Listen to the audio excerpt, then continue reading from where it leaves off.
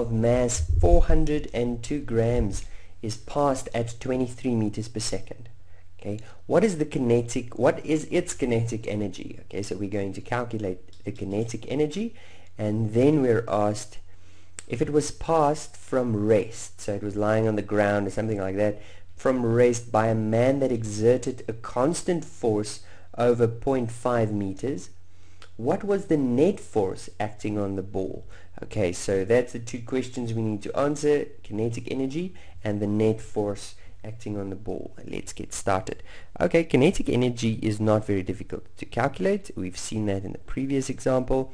We have kinetic energy is simply half mass times velocity squared. This time my mass is given in the wrong units.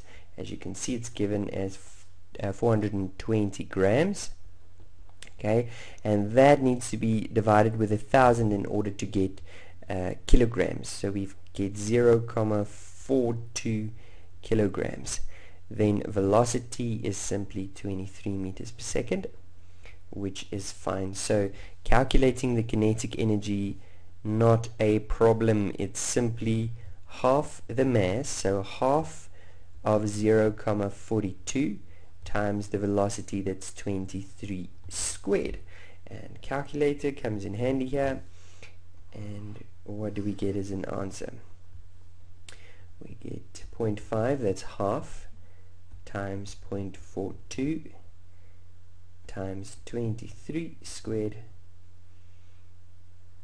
is equal to 111.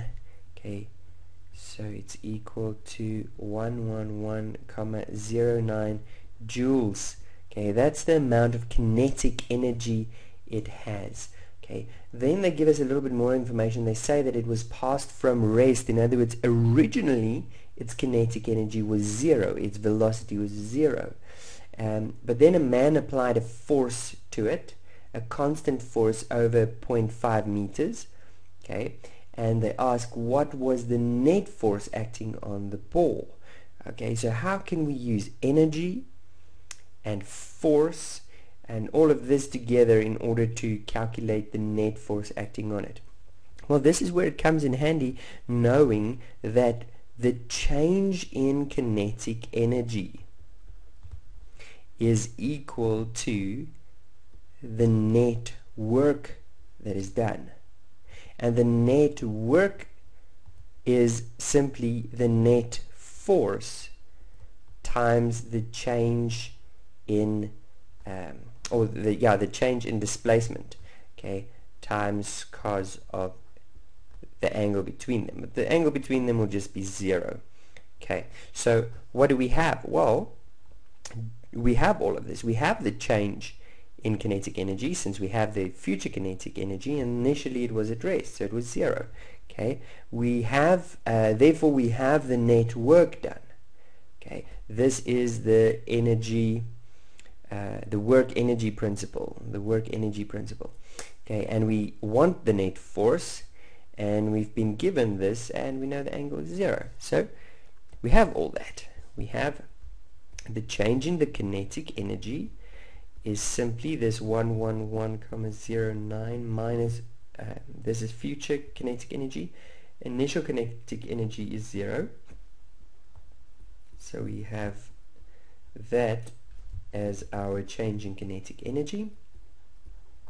Okay, the net force is what we want to calculate, and the displacement is 0.5 meters, and finally the angle is 0. So substituting all of this in there, we get let's change the color a bit. We get 111,09 is equal to the net force times the change in displacement, which is 0.5 cos of 0, which means if we solve the net force solved, we just divide both sides. Cos of 0 is just 1 with 0.5. Okay, on both sides. So we get the net force is 111.09 divided by 0.5. So that divided by 0.5 equals 222.18. 222.18 newtons. This is the net force acting on the ball. Okay, so let's substitute in here. Okay, start with the first one where we had to calculate kinetic energy. That was a very simple example using the kinetic energy formula, where we know the mass, we had to use standard units, which was 0.42. Okay, velocity was 23, and when we substituted that, we get a half times 0.42, 0.42, okay, times 23 squared. That's correct. And then the answer was 111.09 joules. And then in the second part, okay, here we use two formulas, and you can see they give us the opportunity to select two formulas. Okay, the one was that the net work done is equal to the net force times the change in displacement and cos. Okay, but in order, this is where we have F that we're trying to calculate, but in order to use this, we also needed to use the work energy theorem that says that the net work done is equal to the change in kinetic energy. Okay, the change in kinetic energy. Now we know, which values do we know? Well, we know that the net work done, we calculated that, but how did we calculate that? We calculated that by taking the change, the delta, or the change in kinetic energy, and we calculated that to be 111.09. Okay. We also know that the displacement, that was the delta x, that we used, the delta x was 0.5, and the angle between those two, the net force and the change in displacement, was 0 degrees. Okay, and that's all that we needed, because in the end we got 111.09 is equal to F. Okay, remember we don't type the subscripts. Okay, F times change in displacement is 0.5. Okay, times cos of 0.